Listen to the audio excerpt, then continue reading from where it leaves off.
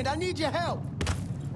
No one really knows why Sal Marcano turned on Thomas Burke, but he took Point Verdun from him and gave it to an enforcer named Roman the Butcher Barbieri, who promptly busted up one of Burke's legs. Now, Danny Burke was part of the heist crew. I mean, he was a gearhead, had never done anything like this before, but Thomas Burke insisted. He figured if the heist was a success, Sal would forgive him and return Point Verdun.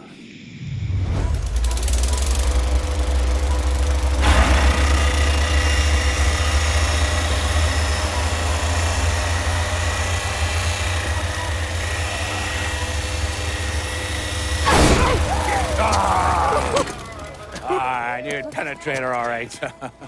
Hey! Now, I heard there ain't nothing sweeter than Vietnamese pussy. You tell me it's true. Casanova Clay. Shit, man, it's so fucking good to see you. You too, Danny. How's Nikki? God, she wanted to be here, but I ain't remember how old it is. Oh, God damn! You piece of shit! Yeah, unfortunately. Come on, let's grab a beer. Wait for the old man to chill out, and then we can get down to it. Yeah. What's up, man? You already got it all set up and organized. All the girls gonna be there and everything, except we just gotta go in my cars, because we can't roll up in that beat-up piece of shit outside. Oh, you didn't just call my all-American machine a beater. I'm just saying, there better rides out there. It's bullshit there are. This car's a beast. I got the custom 358 and the 4 shipped out.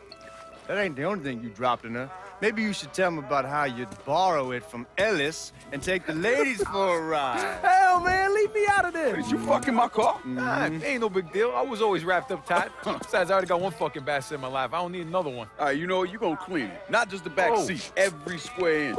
I don't need to be riding around sitting in your shit. Hey, and you, funny man, you gonna fucking help. Like hell I am. Shit, I didn't get any. Yeah, well, it's just new.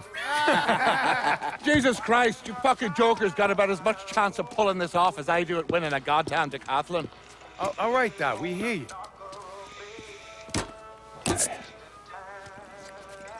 Johnny and Ellis, you're gonna use the drills to cut a hole up through the bottom of the vault. You and Georgie, you'll be inside. You're to drop the money down, then get the hell out of there. That goddamn drill in needs to move, though. So we need a boat to get it through the canals and into position. Well, Ellis and I are worried about the boat. See, George's old man flipped the guard at the reserve, giving you his truck. Between that and the uniforms, and no one gonna give us a second look. Come on, let's get moving. Still gotta swing by Scoletta's and finish up some prep work. Hey, and you two assholes, don't think this gets you off the hook when it comes to my car. Y'all best get ready to clean it. I ain't cleaning shit. Hey, you cleaning it.